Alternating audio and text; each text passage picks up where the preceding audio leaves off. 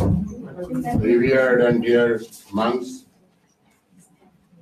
devotees, my dear sisters and brothers, ladies and gentlemen present here. Today's whole day function reminds me of a story. There was a whole day function. There are many speakers. When the last speaker stood to speak and asked the audience how long he can speak, then from audience somebody told, you can speak for any length of time, but after 5 minutes the whole hall will become empty and will go away. And so today I am the last speaker. I don't know what is in my fate. So I not allowed to happen it by making my speech very short. When I was thinking what to speak about this subject, and not only that, yesterday when I reached Brunel Ashram, London, the Swami who went to receive me at the airport, while coming to the Brunel Ashram, I was just discussing with the Swami, Swami, tomorrow I have to speak on this subject, the universal role of youth. Seems to be very difficult. Then that Swami has become very serious. Yes, it's very difficult. By hearing this subject, my head is reeling. When I reached this place, then I thought I did not speak much. Because when you see this ashrama, then you can understand that Swami Purnananda is a role model of what is called universal role of youth. There is no doubt about it. So by seeing him, you can understand what should be the role of youth, the universal role of youth. Not only that, we need not discuss much. All of you know Swami Vivekananda, whatever he has achieved, whatever he has known, whatever he has done all these in his prime youth. That is why it is called Swami Vivekananda is icon of youth.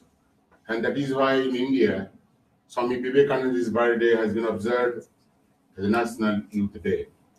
Not only that, we are all talking about Sister Nivedita. Nivedita came to India at the age of 22. And in her young age, how much she has done, can you imagine? So these two icons, we can say, youth icon, Swami Vivekananda and Sister Nivedita, he will be the role model, or is the role model of universal role of youth. There is no doubt about it. That is why we should read the life of Swami Vivekananda and life of Sister Nivedita. Then we'll understand what we should do, the youth, what they should do, and how they should do, and what way they should do. Then what is their responsibility, if they would understand it very clearly. Dear friends, just I was searching web search, I was doing web search, I found that according to the statistics, the number of youth is 1.9 billion and is a huge positive force. There is no doubt about it. But Swami Vivekananda is to what is called reposed faith and confidence in youth. He said that my faith in younger generation, my faith in what is called modern generation, out of them the work will come and they will work like lion for regeneration of India. Though he has said in Indian perspective, but it can be applied in the world perspective also. Not only that, Swamiji said that I want only 100 youth, 100 youth only. He did not want 1,000 or 500 or 200 or 300. Only he wanted 100 100 youth, young people who will be very young and will be very dynamic and vibrant, strong, unselfish, and there will be a sense of sacrifice, dedication, and devotion. With these 100 young youth or young people, Swami said, I can revolutionize the whole world. Just see, Swami's tremendous faith and confidence in the youth power. There is no doubt about it. Dear friends, the strength of any nation or race doesn't depend on only the what is called natural resources or wealth or money, but the real strength of any race of a country is the human resource, the power of human, or you can say the power of youth. That is why the youth power can do a miracle. There is no doubt about it. And not only that, if you read the history, you'll find that whenever there is any revolution, whether it's a political revolution or economic revolution or social revolution, whatever it may be the revolution, in each and every revolution you'll find the young or youth always has been in the front line. So there's no doubt about it that youth can do so many things for the society. They can change the society, transform the society. Not only that, I think this Swami Vivekanandaji's wonderful quote, small quote, that is, be good and to do good.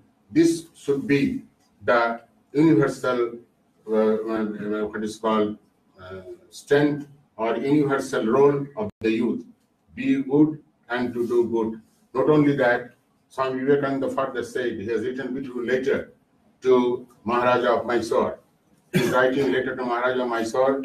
He is writing, to noble prince, life is short and vanities of life are transited. They alone live, who live for others, rest are more dead than alive. I think this should be the youth, universal role of the youth. So these three words, I would like to thank Swami Purnananda and other devotees for arranging this beautiful function. Just now he was talking, Swami also was talking to me, how from morning to evening, how you have organized this function alone, of course with the help of other devotees and volunteers. But in India, arranging this type of function from morning to evening or night, then there are a lot of confusion, lot of this and that, and talking this thing and that thing, so many things, and different opinions. So how smoothly, I was just watching how smoothly function went off well. I think after that there will be, after this function there will be Arctic, and because I am on a lecture tour in Europe. After fixing the lecture tour program, I came to know that there will be a function, a dedication function on 17th of June at Ireland. Then I rescheduled my program and I said, no, I must attend this program because all of you know that, especially we the Ramakrishnites have what is called weakness for this place, because Nivedita was from this place. That is why Ireland. That is why I rescheduled the program, and all the way I have come to attend this program, and I go back tomorrow morning to what is called Oslo, Norway. So with these few words, I would like to thank you very much again, and I conclude my speech always I do it. Sarve bhavantu sukhina, sarve santu niramaya. Let all be healthy, let all be happy. Namaskar, dhanyavad.